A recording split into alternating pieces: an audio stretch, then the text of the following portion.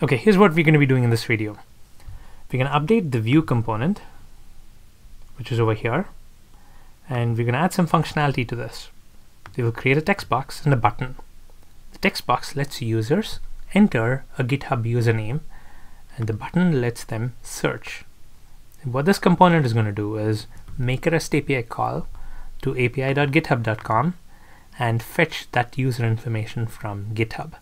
And then it's going to print this output, prints this response in the view directly.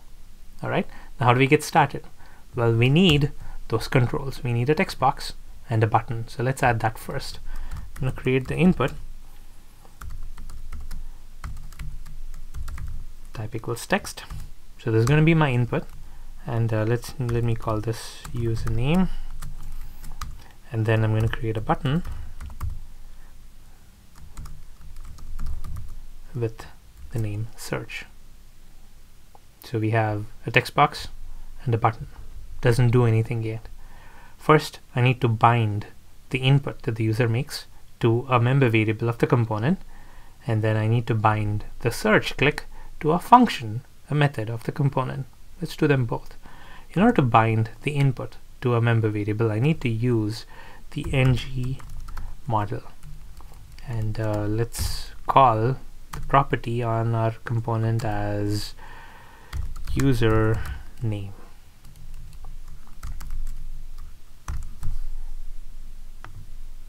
And ng model needs to be banana in a box. Now ng model as such will not work because I need to import the module, the forms module. So I'm going to do that in my view module, because this is the module where I'm using that ng model. So I need to import forms module from Angular/forms. Now ng model should be available to the view component, and the text box still shows up, which is great. Now what I want to do is map the button click to a function. So in order to do that, I use the click equals, and then since it's an Angular click, I need to put the parentheses over here, and then let me create a method called search. Now I go to my view component .ts,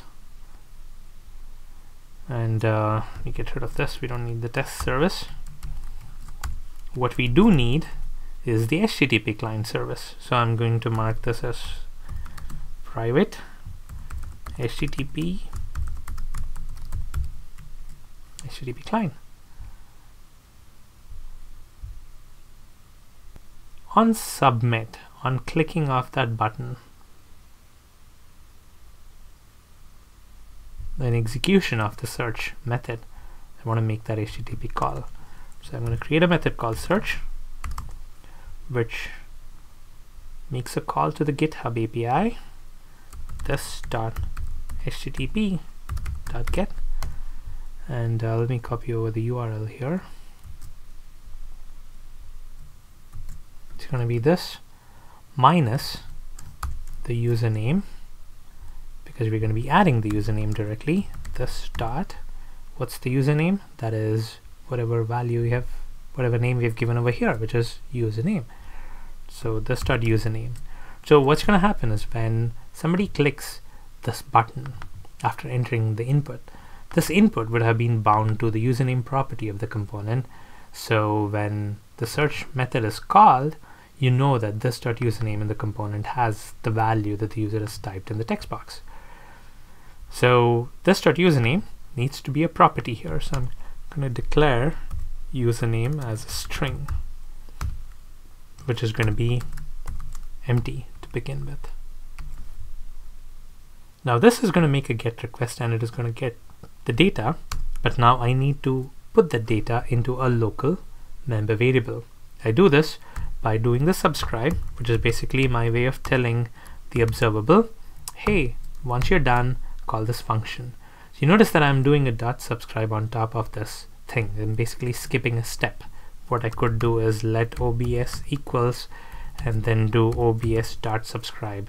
But what I'm doing is essentially the same. I'm just not assigning this to a variable. I'm just calling the .subscribe on the return of this method directly. So here on the .subscribe, I can call a function which is going to get called when this thing is completed. But I just don't want the function to be called. I just also want it to pass in the result. So I'm going to call this response, so that gives me an opportunity to capture the response that is returned. And here what I'm going to do is this dot response equals response. I'm going to create a member variable called response, which is of type any, so that I can hold on to the response. And let me do a console.log of this dot response. Now this is going to refresh. I'll clear out the console, and I'm going to type in my name and click search. The REST API goes through, and here we have the response that we need. What I'm going to do here is print out these values to the view. How do I print the value to the view, to this view component?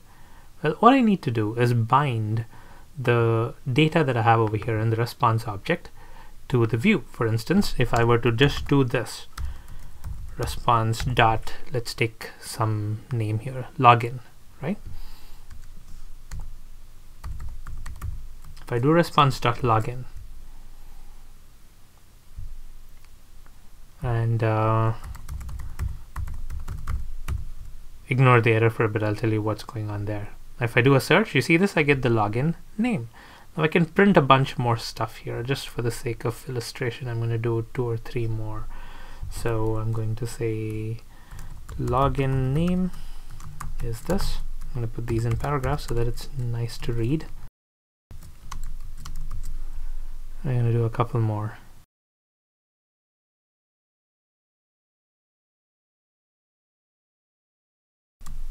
Right, press save. Ignore this for a bit. Enter the name, click search, and the values get populated. And of course, I don't want the thing to be displayed when there is no response. So what I can do is put this in a div. Div star ngIf equals response.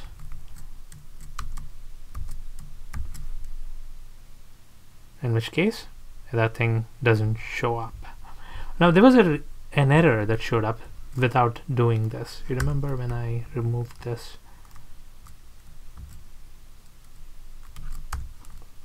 You notice when this wasn't there, you press save. There were a bunch of errors here. It said cannot read property login of undefined. This was happening because there is this expression here, the Angular expression, which is trying to print response.login. The Angular application is trying to render response.login on first load. And what's the value of response on first load? If you look at the component, you'll realize that response is actually undefined. There's no value here. So accessing response.login, response.public repos, all these properties on the undefined object is going to return an error. That's what's happening here. It cannot read a property on undefined. So that's why adding that ngIf helped. Now that ngIf is there, this thing doesn't even evaluate until there is a response object. So you need to handle the objects being undefined when you're referring properties of them in your template. You can do this by wrapping everything inside an ngIf so that you don't have that risk. The other thing you could do is to use this syntax with a question mark. Let's say you want to print response.login, but only if there is a valid response. If there isn't a valid response, you don't want this to be evaluated. The way to do this is by adding a question mark before the dot. All right, so it's not response.login, it's response question mark.login. You're basically checking if response is valid. If response is not undefined, then try to access the login property. If response is undefined, don't even bother accessing it. All right, so that's what this shortcut is. So whenever you're accessing a property on an object in your template, and there is a risk that that object could be null, just follow it with a question mark. And Angular is going to do that check before accessing the property. Now you see here that error goes away. In this case, however, I don't want to do this. I want to use the NGF because this is a better approach. You're not going to see all these labels until there is a value that's available. All right, so that's what this is doing. I get a syntax error because I have an extra div here, closing div. I remove that and everything works fine. So I'm going to explore one more here. I'm going to take the followers URL. I'm going to try this with one other ID which is not my own. And let's take this one.